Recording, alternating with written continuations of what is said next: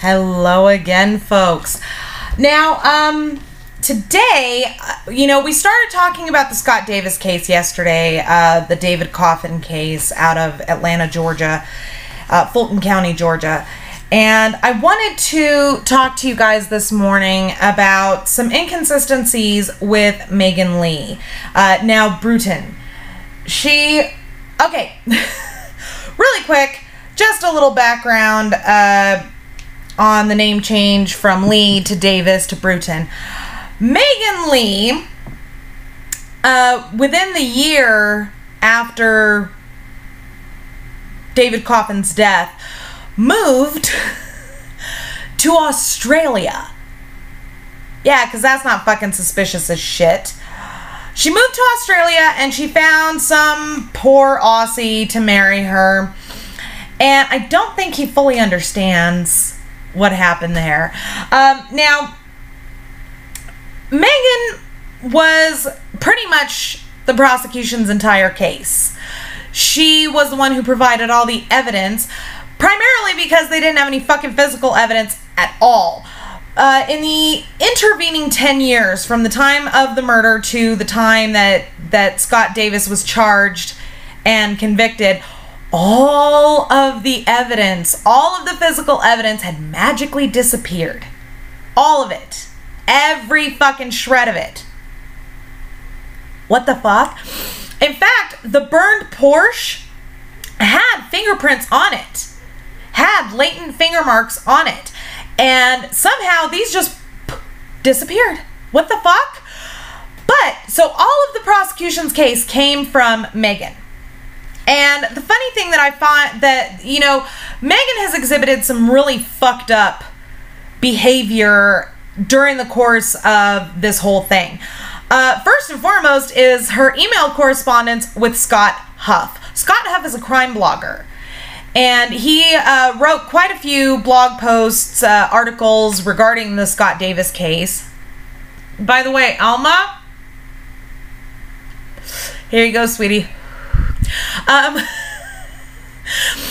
So she started this email correspondence with Scott Huff, and in his comment section on his articles, she would go in and post anonymously with like 7 different aliases, and basically started this internet campaign to portray Scott Davis as this evil, and that's her word, this evil thing, this monster. And the funny thing about that is that she admitted in an email to Huff that she was trying to influence the jury on the off chance that any of them went against court orders and started reading stuff online about the case. She wanted to influence them. Is it just me, or does that sound like something that would constitute a mistrial? Then, on top of that, okay, so she posted 57 times throughout the course of this blog. And the thing that gets me about all of that, kids, is that she also was ordered during the course of her testimony in the trial. She was on the stand for like 3 or 4 days. Every time they'd recess, she was told not to discuss the case at all during the course of her testimony, and yet every fucking time she would email Huff about what went on in court that day.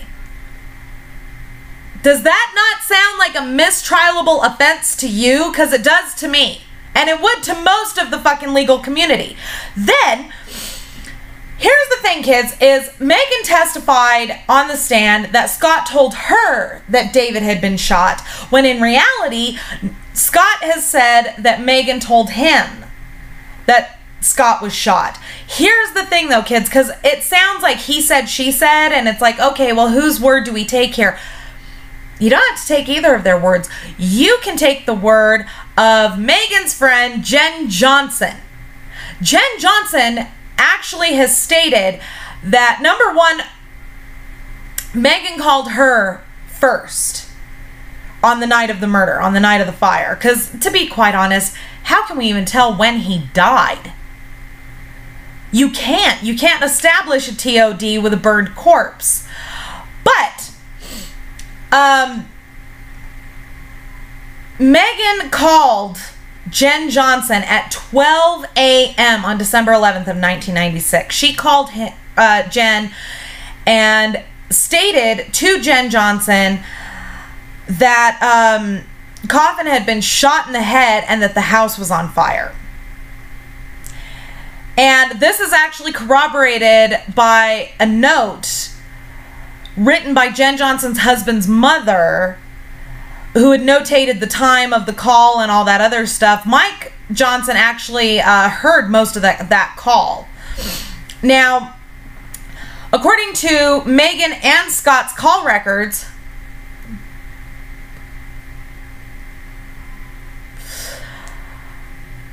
Megan called Scott at 12:18 a.m. So almost 20 minutes had elapsed from the time that she called Jen Johnson.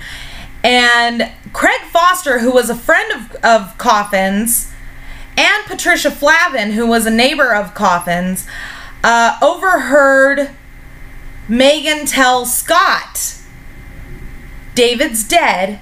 He's been shot." They both overheard this. This is a friend of the deceased and a neighbor of the deceased who both heard Megan say to Scott, "David's dead. He's been shot." This is while the house is still on fire.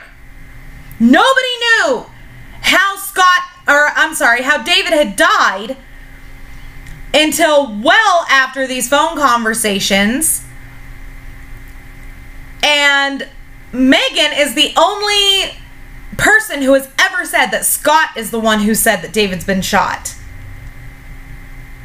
Meanwhile, we've got not one, not two, but 4 fucking witnesses that can testify and did that Megan is the one who said first that David had been shot. Qua? The fuck? And yet the prosecution chose to ignore this. Each time that she said that David had been shot, she was asked, either by Jen Johnson or by Patricia Flavin, "How do you know that? How do you know that he was shot?" And she conveniently just didn't answer the question. She just didn't say anything. And none of you motherfuckers find this suspicious?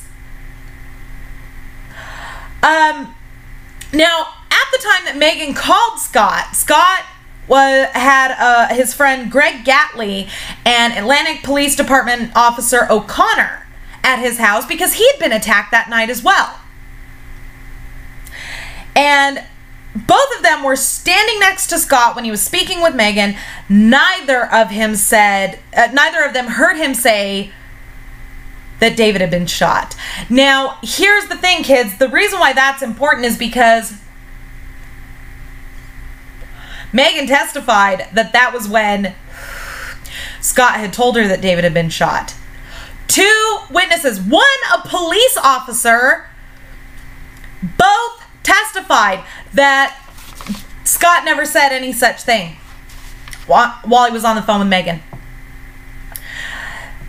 Now, and here's the thing though, kids, is you have to remember that every time that the prosecution has pointed out that Scott said that David was shot, he always said shot.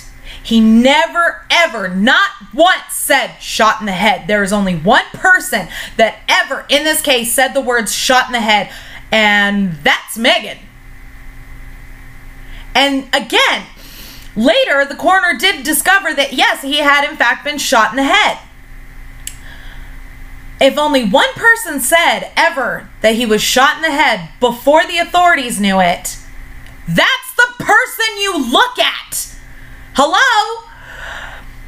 Now, in a December 21st conversation with Jen Johnson, Jen asked Megan how she knew that Coffin had been shot in the head, and Megan replied, and I quote, "Did I say that? I must have told Scott that too." What the fuck kind of thing is that to say? Think of the context of that conversation, kids. Really think about it.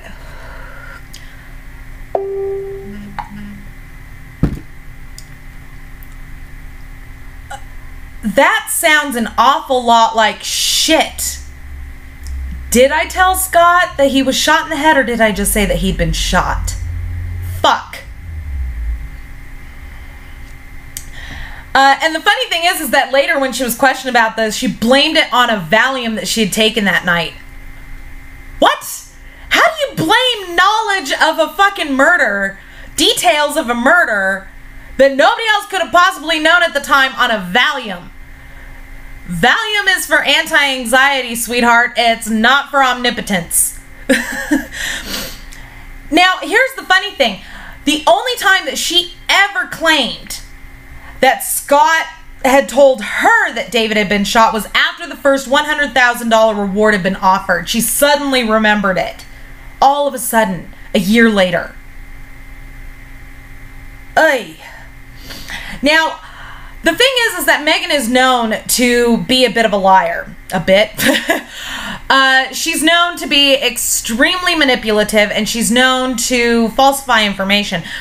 One of these instances is the fact that she flunked out of the University of Georgia. She flunked out. She never told her parents that she flunked out, but she did continue the ruse of going to school all the way through graduation and continue to accept tuition money from her parents.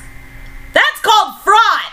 The fuck is this shit? And she was never charged. Her parents never swore out charges. Quite personally, my daughter fucking lies to me like that. She can either pay me back the money or I'm swearing out fucking charges. And what really gets me is she tried to bring Scott in to her bullshit by begging him, pretty much their entire marriage, to fake a diploma for her. And then on top of that, as if that wasn't enough, the entire time she's married to Scott, she maintained a sexual relationship with her ex-boyfriend, a doctor, and she also maintained a relationship with a 50-year-old billionaire from New York. And she went to see these people in New York the weekend of her wedding anniversary. Oh my God! She had also often said to friends that she wanted to be a kept woman. Do you know what a kept woman is, kids? A kept woman is somebody who, she's basically a prostitute. She exchanges money for sex. Only it's not just $100, $500. It's her entire life. They pay her rent and her bills and give her spending money. It's her income in exchange for a sexual relationship. And she had said many times that that's what she wanted to be. So at the time of the murder, she was screwing Coffin. She was screwing this doctor, ex-boyfriend of hers, and she was screwing a 50-year-old billionaire from New York. Coffin had recently made a date with another woman around the time of his murder. Does that not sound like fucking motive? That's motive, kids. For fuck's sake. Now, I'm going to leave a link to a page on this Free Scott Davis website, which has all the corroborating evidence. There's documents and all kinds of shit that you can look through here that corroborate everything that I've just stated in this video. So I'm going to leave that link down below. Don't forget to subscribe to me here on YouTube. Don't forget to follow me on Twitter, MamaPhoenix6. And if you go on over to the About page here on my channel, you'll find everything from my blog to my Pinterest boards to my Facebook fan page. Thank you all very much for watching. See you soon.